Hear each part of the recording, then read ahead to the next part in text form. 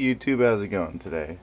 Here we got the Uniden Bearcat BC75XLT scanner. And this is a pretty unique scanner. I got it in a traded some CB radios for this and another radio. And I'm going to teach you how to program it from the front face and from the programming software. And I'm going to show you how to download that. So to program it from the front face here, turn this light on here. So let's go, you're going to hit, so when you turn it on it's going to be scanning, or it's going to say the stock screen, which either way you're going to hit hold, hit 1, hit hold again.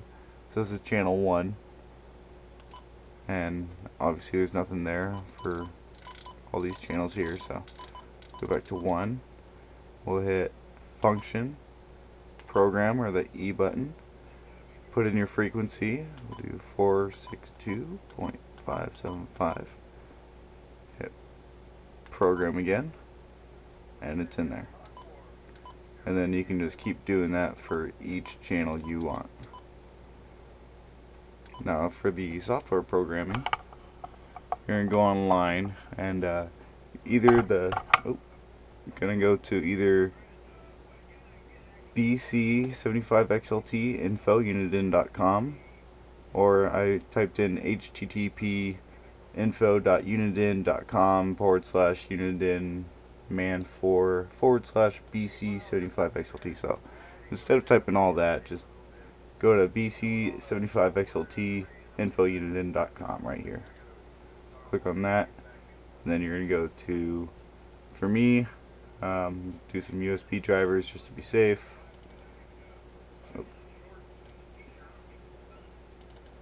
There we go. So make sure you click on this first right here, and come over here.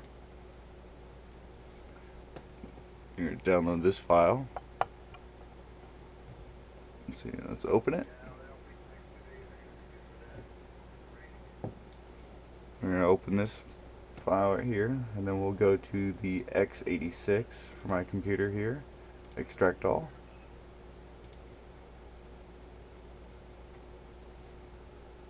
And close that.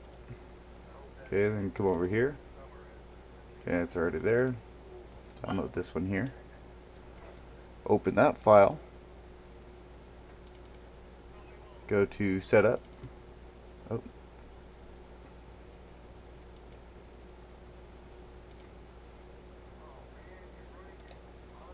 I believe the top one actually.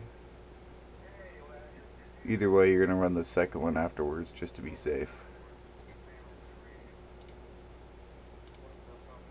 Okay, and that's done. And it should be right here.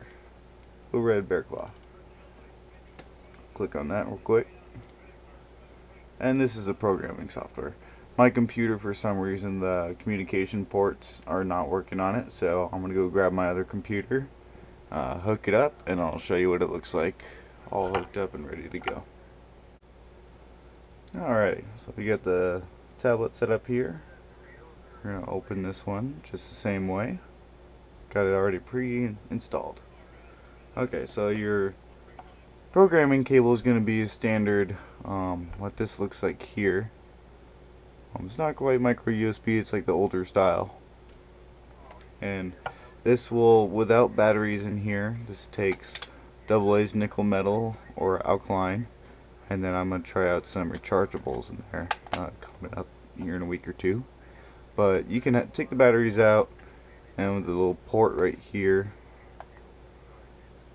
you can see there, you can just plug that in there, and you don't need to run any batteries, and you can just run it on a cable if you wanted to, which I do sometimes. So let's plug this in real quick, give you a little demonstration. Okay, so I'm going to go to my scanner here, read from scanner, and of course before you, let me turn this down real quick. Okay, so before you do that, you're going to go to tools up here, COM port settings, and then you're going to go auto detect, and that's gonna find your COM port. So that's how you set that up. Okay, so, and then up here you've got, really hard to see, a bunch of little options here. So you got 10 banks. This is the one, you can see my frequency I put in there, 462.575. And then let's go priority off, because I don't need that. And then all my other channels are in bank 6 here.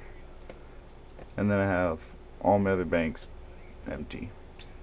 You got your search, service search, custom search, search options, close call, VHF, civil air, VHF high, UHF.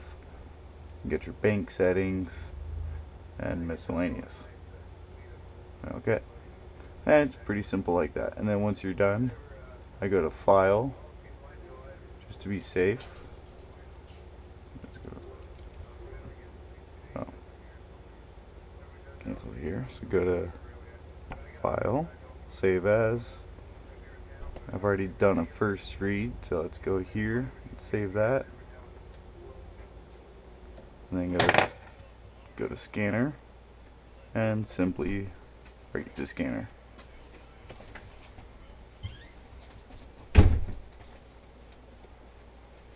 And as soon as all that's done, it's good to go.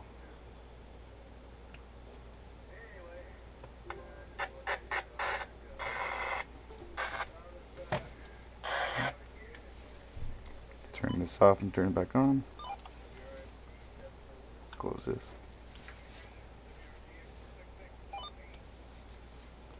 Hold. And all your channels should be in there, the frequencies you punched in. And it's really simple and easy to do. Alright, please leave a like and subscribe, and I'll have some more videos about this coming up shortly, so please stay tuned. You guys have a good one.